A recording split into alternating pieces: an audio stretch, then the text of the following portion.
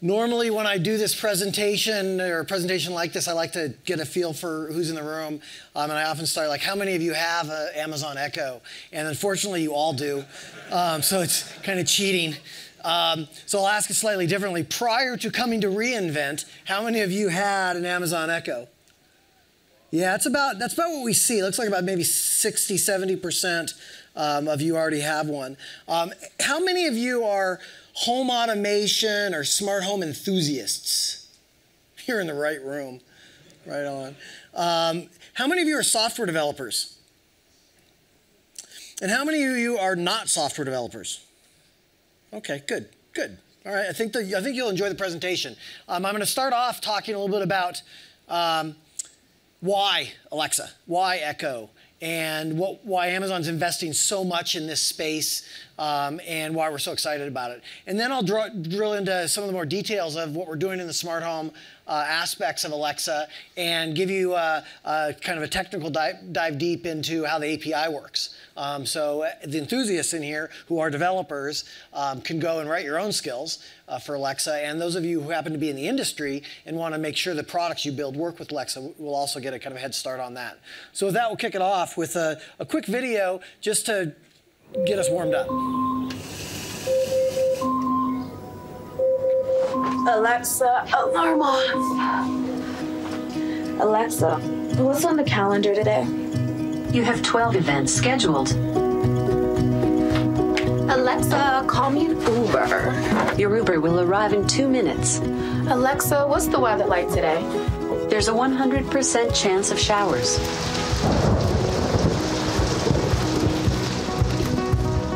Alexa, pair my Bluetooth speaker. Okay, paired. Alexa, it's time to reorder some paper towels. Okay, order placed. And Alexa, play my garage music. Playing your garage playlist from Prime Music.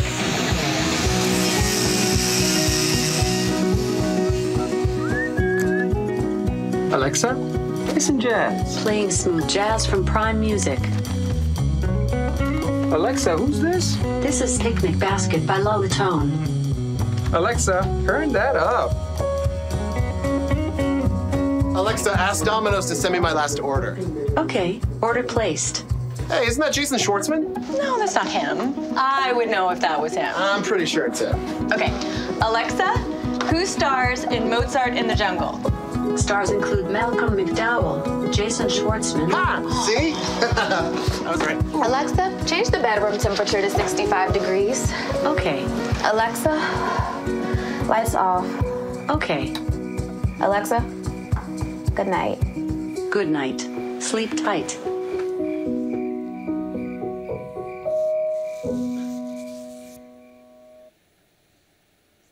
So it's a lot of fun.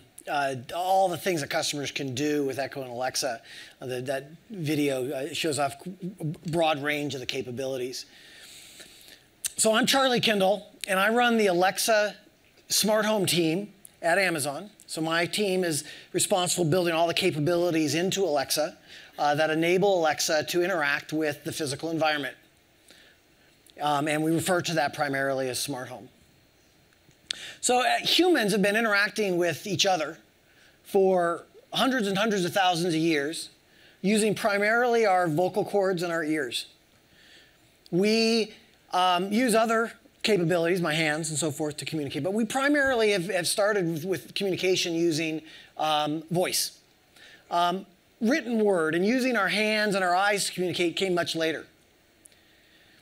And for the last 40 or 50 years, as we've invented interactive computers, we've been really restricted in only using our hands and our eyes to interact with those interactive computers, using mice and keyboards, touch screens, and so forth. And so the question you want to ask is that really the best way to interact with computers? And why can't we use all of the capabilities we have as humans to do so? Humans use all aspects of our bodies to communicate. I like using the word actuators and sensors. Those of you who are in the smart home space or enthusiasts about it get the idea that a light is an actuator. You actuate it and it causes light to appear. A speaker is an actuator. You actuate it, and it causes sound waves to be generated. A door lock changes the state of a door lock. And we also have sensors, the ability to sense whether there's water, motion, light. Humans have the same things. We have all these actuators. I have actuators that are moving my arms right now. I have actuators that are moving my vocal cords, causing sound. I even have the ability to put off scent as an actuator. I'm a little nervous, and as a result, I'm putting off pheromones, and those of you in the front row may actually subconsciously or consciously smell me right now. And you're using your senses to hear what I'm saying, and we're communicating. And we can do it in really subtle ways. Like, I can tell whether or not a joke I say goes off well or not, based on your body language. And that's part of communication. And wouldn't it be great if we could interact with computers using that same richness of all of our sensors and all of our actuators? And that's really why Amazon is so excited about where we've come with Echo and Alexa. We're at the point in time where the technology has developed to the stage where it's real. And how do we know this is real? We know it because customers are telling it so. And I'll talk more about that in a little bit. Over the last 50 years, there's been multiple inflection points in computing, driven around the interaction models of computers.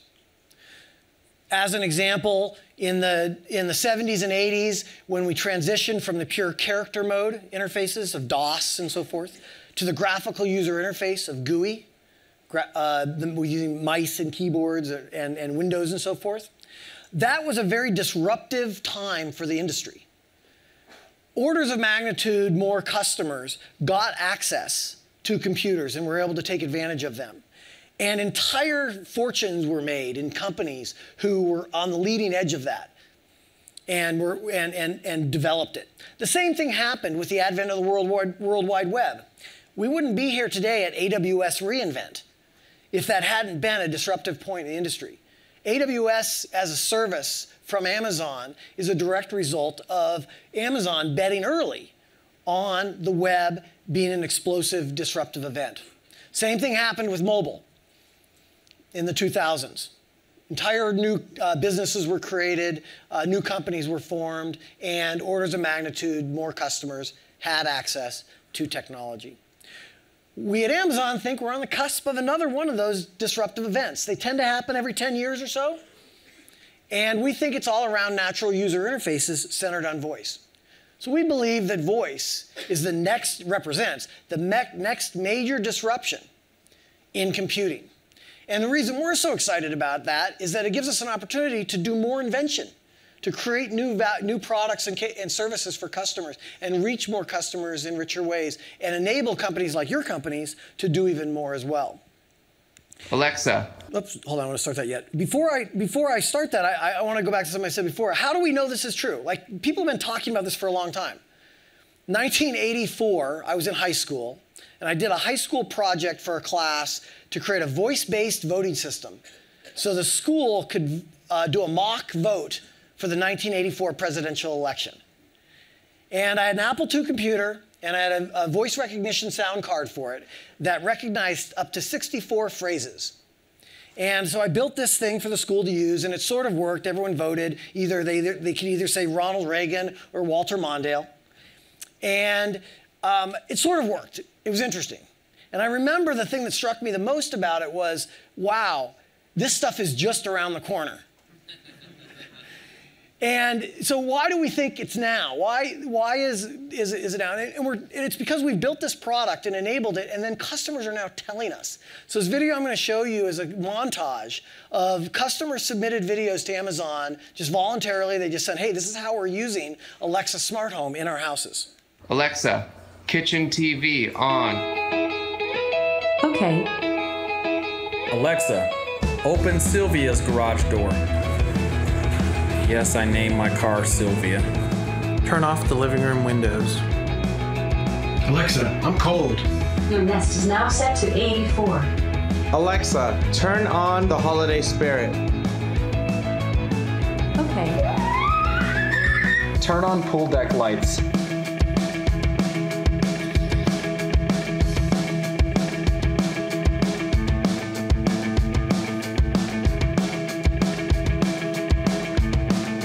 on garden lights. Turn on office fan. Alexa, turn on coffee maker. Alexa, ask my house to turn on the vacuum cleaner. Alexa, pitch ball. Mix me a Negroni. Alexa, satellite off. Bam.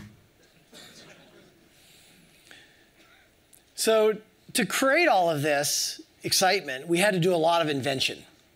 Amazon, in order to enable Alexa, had to invent array microphone technology. The Amazon Echo device has 7 microphones in it that use advanced beamforming technology to figure out where the audio is coming from, and then these advanced noise cancellation techniques to make sure they work in crowded, noisy rooms. We had to invent entirely new categories of machine learning technology in order to scale this to the number of customers we expected and the number of scenarios. We had to invest in machine intelligence. We had to invest and invent technologies to ensure customer trust. It's really important that products like this are always engendering more trust of customers around security and privacy. And so there's tons of invention. The way that invention happens, and you may have heard this before, Amazon has this process called a working backwards from the customer process. And it really starts with the idea that you take whatever it is, the nucleus of the idea, you write it down in a really customer-centric way, and then you work back from that to figure out what needs to be invented to deliver that solution. And for Echo and Alexa, the initial statement that the team came up with was, let's build the Star Trek computer for the home. That computer in the cloud that allows customers in their homes to perform all sorts of everyday tasks without having to get the phone out of their pocket or interact using keypads and touch interfaces. And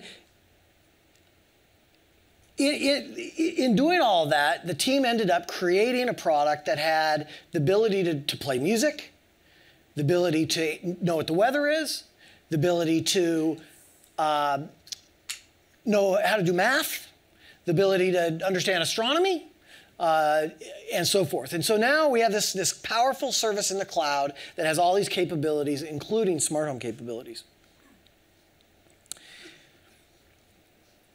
So we're now at this point in time in the industry where we've proved it. We've proven that this is real. And those videos that I showed you, those are from normal customers that aren't in the tech bubble. The products are selling extremely well across all demographics, and smart home usage is being used across all demographics. I've been working around home automation and smart home in my career for coming on 30 years. This is actually my 3rd attempt to actually really build a home automation related product. And in the previous cases, what we found is that you either had to be extremely rich to build an entire home around this stuff, or you had to be a total nerd like I am, and then spend all the time fiddling with things and configuring things. And what we're finding with the use cases that are enabled with Alexa and voice control is customers who aren't willing to do either of those things, they're either not rich or they're not nerds, are loving it. One of my favorite scenarios to highlight this is the scenario where you're sitting in a chair reading a book and the sun goes down. It gets a little dark. You'd like some light. You'd like the reading light to turn on. You could get up and walk across the room and flip the light switch. You could get your phone out of your pocket if you have a smart home. Get your phone out of your pocket, unlock the phone, find the right app, navigate into that app to find the particular light you want to turn on, and tap on it, the light turns on. It's pretty cool. It's actually harder than getting up and going across the room using the light switch. Or you can just say, Alexa, turn on the reading lamp. And when you say it that way, you realize that it's this extremely simple scenario that is just magic for customers. Echo has something like 40,000 reviews on Amazon.com with a 4.4-ish rating. We see, again, demographics across the entire spectrum using and loving the product. And she does all kinds of things. Those of you who are attending the event, you all get Echo Dots, already got them as part of your swag. The Echo Dot is intended to be a low-cost, far-field enabled Alexa device that you put one in each of the rooms of your house. And it's got a built-in speaker, but that speaker isn't room-filling. It's not powerful enough to really fill a room with audio. Instead, Echo Dot has audio output. It has an analog audio out jack on it, and it has Bluetooth audio out, so you can connect it to your existing stereo system. The original Echo device is just like that, except for it has a built-in speaker, and we say it has room-filling sound. And it's a really, really high-quality audio experience. Alexa is also supported on Amazon's Fire TV. Fire TV has a remote control that has a little voice button on it. And if you want to talk to Alexa, you can just press that button and say, turn on the kitchen lights, or who won the Seattle Sounders game. And Alexa will tell you via your Fire TV. The Amazon Tap, which is the device on the far left of the screen here, is a portable Bluetooth speaker that has Alexa built into it. It also has a push-to-talk button on it. And then recently, we've enabled Alexa within Amazon's Fire TV devices. So any Fire TV device, or I'm sorry, Fire tablet device, any Fire tablet devices that you buy from Amazon have Alexa in them. But that's not as far as we wanted to go. We want to make sure that other companies can build Alexa-powered devices. So available today in the market are a whole suite of devices from third-party companies that, just like our devices, have Alexa enabled in them. The bottom right photo is a device called Nucleus. If you get a chance to go by the smart home booth that we have in the convention center here in the pavilion, you can see Nucleus in action. But it's a two-way intercom product. So you buy two of these screen-based devices, put one in your kitchen and the other one in grandma's house or downstairs or whatever, and it's really easy to do two-way video communications. Nucleus has used Alexa Voice Service, which is our public API, into Alexa to Alexa enable their device. And so I can walk up to a Nucleus device just like I can walk up to an Echo and say, Alexa, turn on the kitchen lights, and she'll do my bidding. Co-Watch on the bottom of the screen here is another Alexa voice service enabled device. It's a smartwatch. Tap on it, give your Alexa commands, and she does your bidding. Ford has announced they're going to be integrating Alexa into cars using AWS. And so AWS is that ecosystem enabler, which is all about enabling you, as if you make hardware, to enable Alexa enable your devices. The Alexa Skills Kit is our API that allows you to extend Alexa, to give her more capabilities. We refer to Alexa's capabilities as skills. Turns out humans really personify a cloud service like this. They end up treating Alexa, as you play with it, if you haven't already, you will find that your family does this very naturally. They start to referring to it as a her and inferring a human personality, which is a little interesting. But it works really well from a mental model to think of the capabilities, the software you will build to make Alexa smarter as skills. And that's why we called it the Alexa Skills Kit. And there's currently there's a marketplace as part of the Alexa experience where you can go and discover all of the skills that have been created by companies all over the world. There's about 5,000 or more than 5,000 skills in that marketplace today. The number's growing rapidly.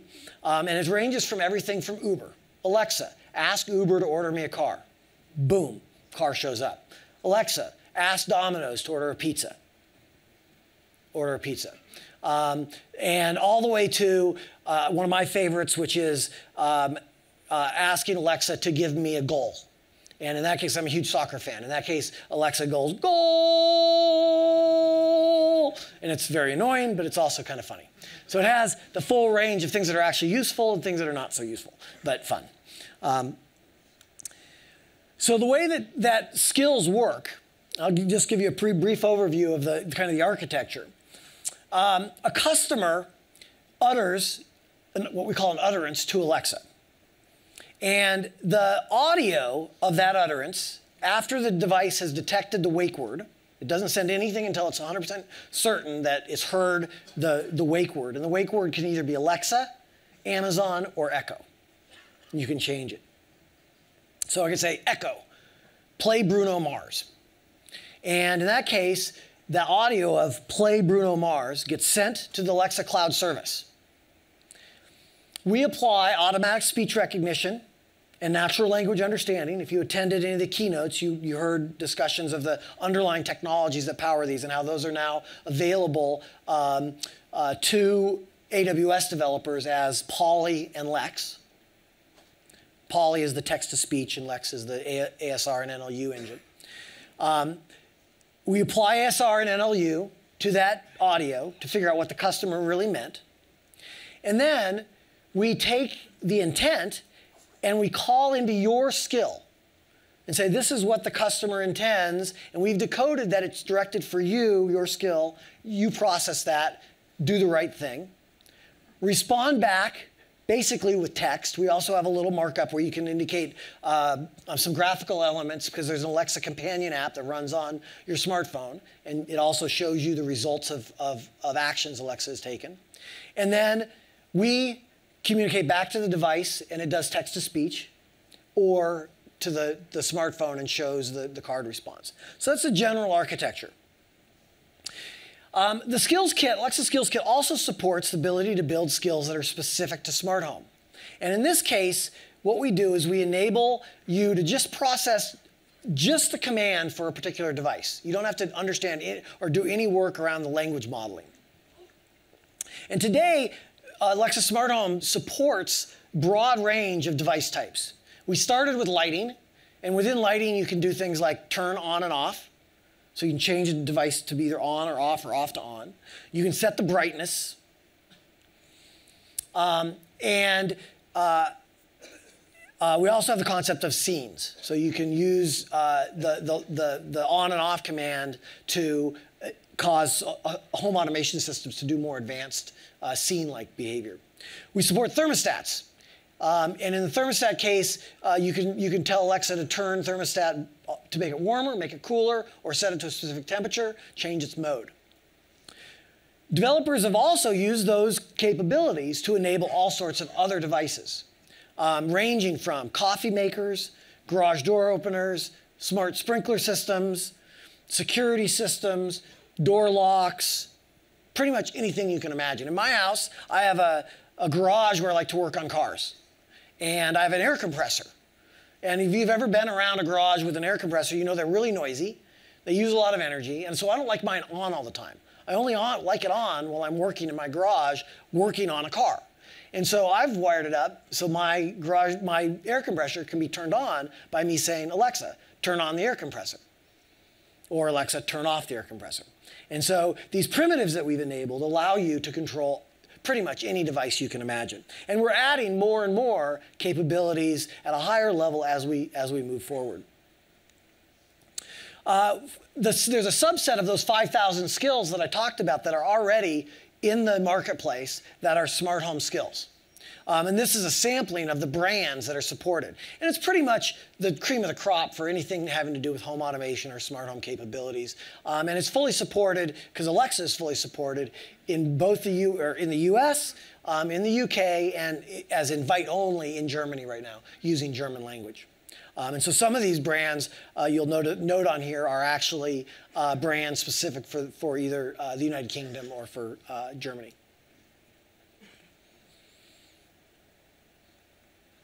So let's talk a little bit about the Smart Home Skill API and how it works. We use AWS Lambdas. And so the way you build a skill for Alexa is you basically write an AWS Lambda. And when Alexa wants you to do something, we will call into your Lambda with some JSON. And then you process that JSON and do the right thing. So the way it works is, we'll use, for this whole scenario, we'll use turning on a light as an example because it's a nice, simple use case. Alexa, turn on the kitchen light. The device does all the processing to ensure that the wake word was heard accurately and it wasn't someone saying something else. And it only processes it when the wake word has been recognized. It passes that audio up to the Alexa service, which applies ASR and NLU, discovers that what the customer meant was a smart home intent, and that the directive is to turn something on, and the thing to turn on is the kitchen light. We look up in a database of all the devices that we've discovered on the home network and that have been connected via Alexa skills, and find the brand, the skill that's responsible for that particular light. We call that company's Lambda function with the ID for kitchen light and the directive of turn on. That Lambda then does whatever it needs to do, because these are all proprietary systems. Every vendor has a different model for how they control their own devices. They process that command, and they do whatever they need to do to reach back into the customer's home and change the state of that kitchen light to on. And so that's how this works today. So I'll step through the actual, what the JSON that goes back and forth looks like. So first it's JSON, and we have a header and a payload. This is very standard stuff you see for request response type of patterns. The directive has these two parts, the header and the payload. And the header always has a message ID on it. This is something that we generate. It's a unique ID for that message. And you'll use it as context for how you're going to respond back and for longer term actions. You pass in the name of the directive, and I'll give you an example of this in a second, but directives are things like the turn on directive, turn off directive, set percentage directive, set temperature directive. Those are examples of directives. And we have a namespace, which is just used basically internally to make sure you're calling the API. And then we versioned the API. So a good example of a directive is the discovery directive. And so this is when we call into your skill and we say, what devices does the customer have? And so if this was, I'll use Lifix as an example. Lifix is a smart lighting company. They make smart light bulbs. And they have a skill for Alexa so that their Wi-Fi enabled light bulbs can be controlled by Alexa. And they run a cloud service that knows about the customer and knows about all the customer's Lifix devices.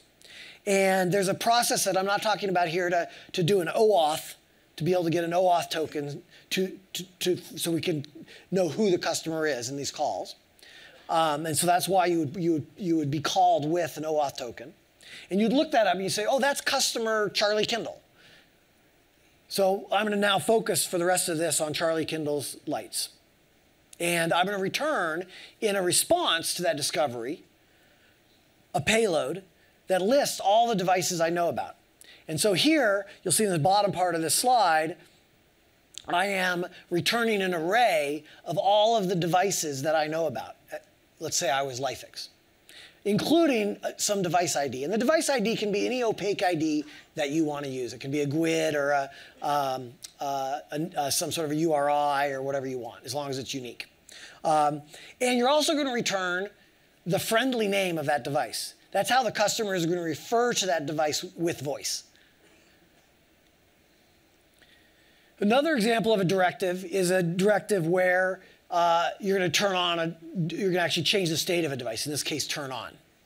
And here you can see that what's being passed in is just, let's see if this actually works. It says turn on request, which is the request, and then I'm passing in the appliance ID that it was previously returned to Alexa. That's it.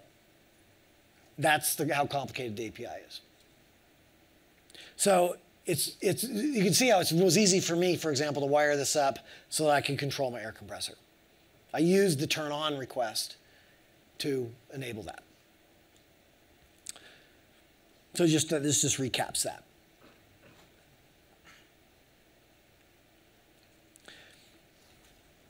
So we feel like we're on the cusp of a major disruption in computing. A disruption that is centered on the idea of natural user interfaces and voice. Customers being able to use all of our actuators, and sensors to interact with computers, not just our fingers and our eyes. We're investing heavily in this internally with Amazon. Every organization with Amazon, you saw it at AWS with the launch of new services related to voice with Polly and Lex and so forth. But we want to enable an entire ecosystem. We want to make it so that anybody who is in the computing industry can partake in this new ecosystem and this revolution. And so we really have, focusing more on the smart home aspect of it, we have 3 vectors where we're focusing. The first is the Alexa voice service. Remember, that's the service that if you're building an Alexa device yourself, you want to build a device that's like an Echo. We'll give you all the APIs and tools required so you can build a device like that, just as Nucleus has done. That's AVS, Alexa Voice Service. It is a publicly documented self-serve API.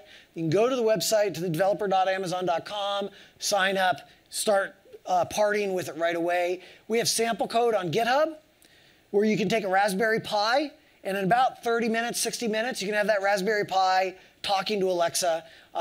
Maybe you've seen there's a YouTube video floating around of a guy who put one of these in one of those talking trout fish. It was a bass, and he made a bass act like Alexa. It's really silly, but it's the type of thing that we're trying to make really, really friction-free for developers. So the second vector of how we're enabling the ecosystem is around Alexa Skills Kit. So I talked about how Alexa Skills Kit works. I talked about the fact that there's a marketplace of these for customers to discover what skills are available, to enable them, to provide feedback, ratings and reviews on those skills.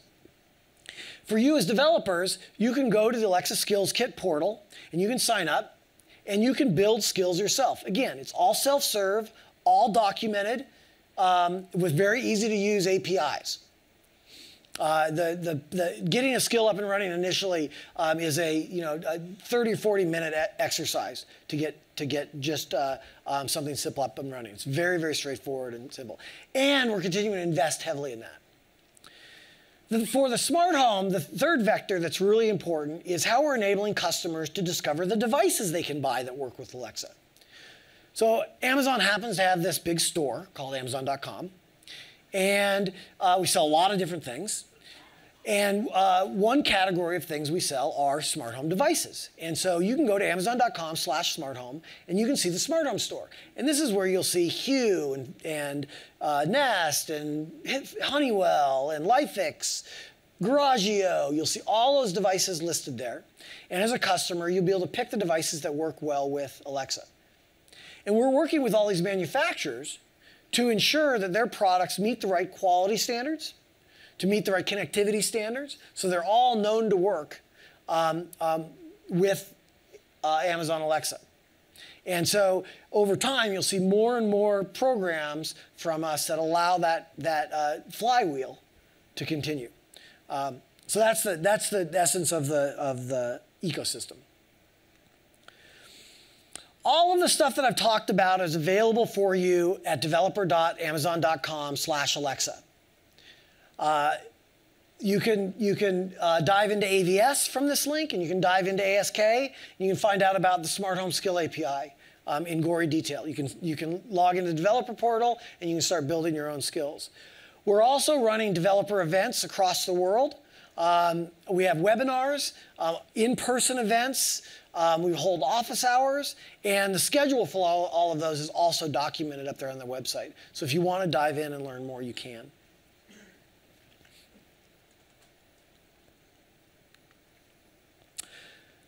So remember to fill out your evaluations. It's important to me that I get feedback on the presentation. And so please take the time to do that. There's more Alexa sessions the rest of the day and tomorrow. There's a couple more even to this. If you look in the guide, there's one for custom home builders this afternoon as well. So I encourage you to check those sessions out. Okay. So with that, thank you very much for taking the time today. I'll be up here afterwards to take questions.